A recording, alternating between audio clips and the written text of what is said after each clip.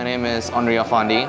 I am a multidisciplinary artist based between Jakarta and London. So my practice revolves around colonialism and anti-imperialism, particularly about Indonesia and indigenous struggles. This work in particular is called Ibu Pertiwi. Ibu Pertiwi is about Indonesian imperialism, basically, about how, as a state, Indonesia is colonizing a lot of these places, a lot of these indigenous communities. The dress represents the communities they appropriate by means of the aesthetics, the culture, meanwhile ignoring the fact that these people are in dire need of help from the government itself. So yeah, it's just the idea about how the government only takes what they want and ignore the plight of its people. And it goes back to the screen prints in the background, how the one behind me over here, it's a forest in Kalimantan which has been deforested, cut down to make way for palm oil plantations. And then over there, that's the holy mountain of Amungme. It's in West Papua and it's been destroyed to make way for Freeport gold mine. The last screen print over there represents the rice terrace in Bali. So all of these imageries, they share the same visual language, but at the same time they don't have the same meaning behind them. And it really shows how like human exploitation for the sake of capitalism and for the sake of greed versus one that is out of like stewardship, out of care, out of indigenous communal life, basically. And that's when my performance comes in. On regular days, people are allowed to walk on the sand. They are allowed to displace, to kick around. And the idea is how, like, as normal individuals, we sometimes destroy the land without even understanding what we did. And at the end of the day, there will be someone who are looking after the land for us. And these people, a lot of them are like indigenous communities who have the responsibility to look after the land. And yeah, I think just like the conversation around that and the response kind of differs between people from people, and I think that's part of the work itself.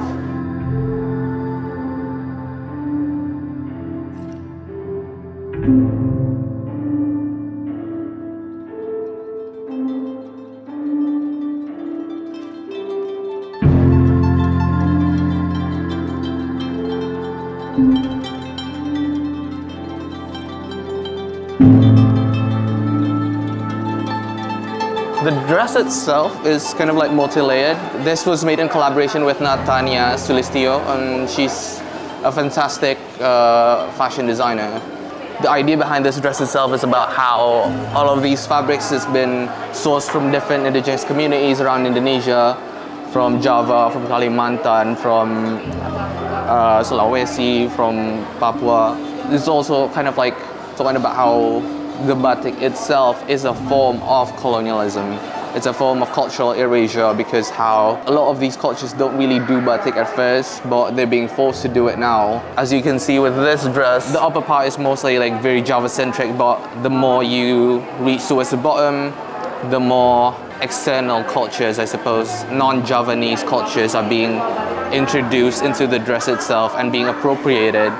And yeah, as you can see on the floor, there are a lot of like non-Javanese cultures and non-Javanese fabrics that are being spilled and being placed on the floor. And it's like the idea of how it's being stepped on and it's being sewn together very quickly, very randomly, as if to say like, you're part of me now, without even thinking how it's being incorporated in a very meaningful way.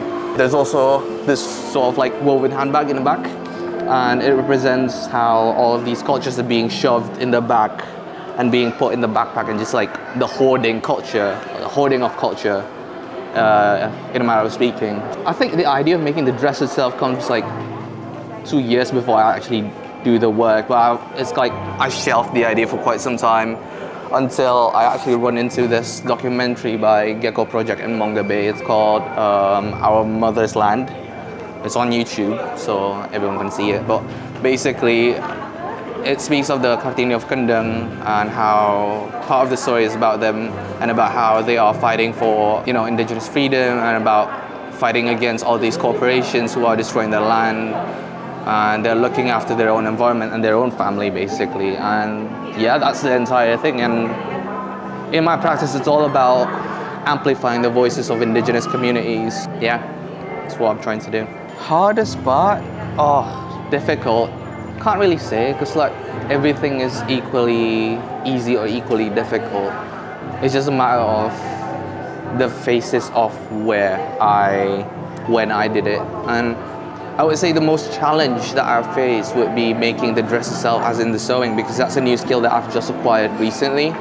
And with me being in London at the time, doing this for my final project for uni, Natanya wasn't available for me to kind of like ask to help sew and stuff like that. So she's doing it, like she usually do it for me, but now that she's not around, I have to do it myself. So that was difficult, but you know what, all good, managed to make it, and yeah. Thank you so much for having me. Peace.